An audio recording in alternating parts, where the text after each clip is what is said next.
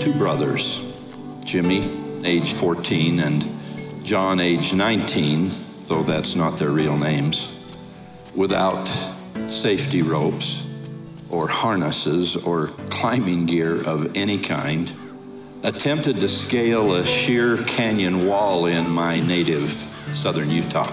You know, I think this is what Mom was talking about. She said not to do anything stupid.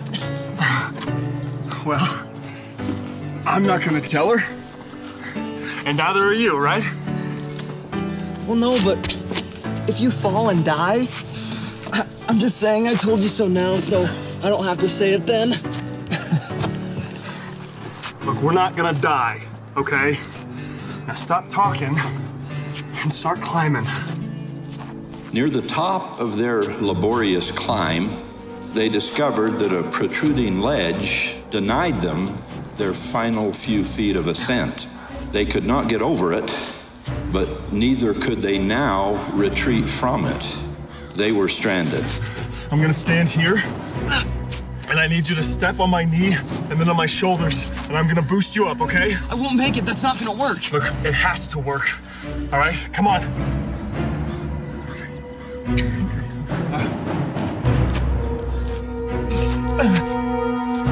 Good. Now, my shoulders. There you go. Right there. One more. After careful maneuvering, John found enough footing to boost his younger brother to safety on the top of the ledge. But there was no way to lift himself. Okay, I made it. Now it's your turn. We gotta get you up here. There's gotta be another way. There's no other way up. I gotta go over the top. There we go. Find a tree branch that's strong enough to hold me and pull me up. I can hold on. No, I'm not gonna leave you. Just go. I can hold on. Unable to hold on much longer, John decided his only option was to try to jump vertically in an effort to grab the top of the overhanging ledge. Jimmy! If successful, he might, by his considerable arm strength, pull himself to safety.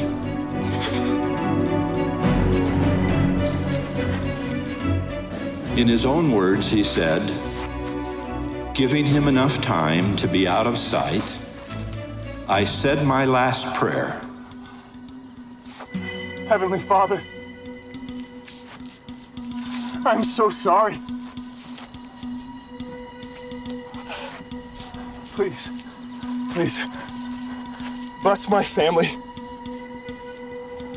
and help them know that I love them so much. And please, please, bless Jimmy, that he'll find a way to make it home safely.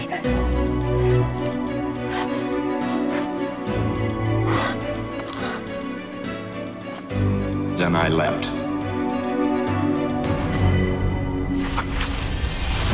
Suddenly, two hands shot out, grabbing my wrists with a strength and a determination that belied their size. My faithful little brother had not gone looking for any fictitious tree branch. Guessing exactly what I was planning to do, he had never moved an inch. He had simply waited, silently, almost breathlessly, knowing full well I would be foolish enough to try to make that jump. When I did, he grabbed me, he held me, and he refused to let me fall. Those strong brotherly arms saved my life that day as I dangled helplessly above what surely would have been certain death. Jesus Christ, the only begotten Son of God, suffered, died,